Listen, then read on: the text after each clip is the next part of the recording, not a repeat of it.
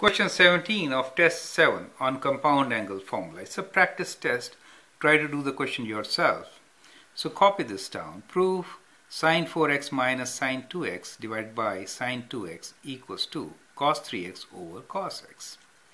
Here is my solution. So we start with the left side and say left side is equal to sin 4x. So sin 4x can be written as 3x plus x, correct? And sin 2x can be written as 3x minus x. We'll write that as sin 3x minus x, right?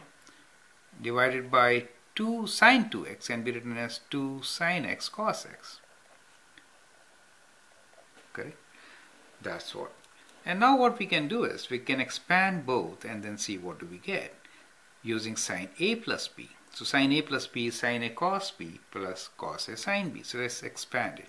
So we get sin 3x cos x plus cos 3x sin x minus this thing is, well, let's put it in brackets, sin a cos b, which is sin 3x cos x minus cos 3x sin x, correct?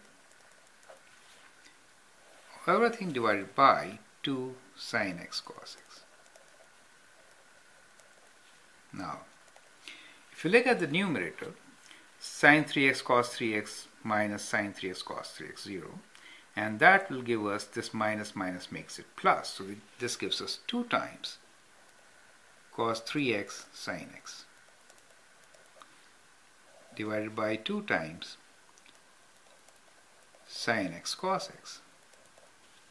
Now from here we can cancel 2's and sin x, right? Once we do that, we get cos 3x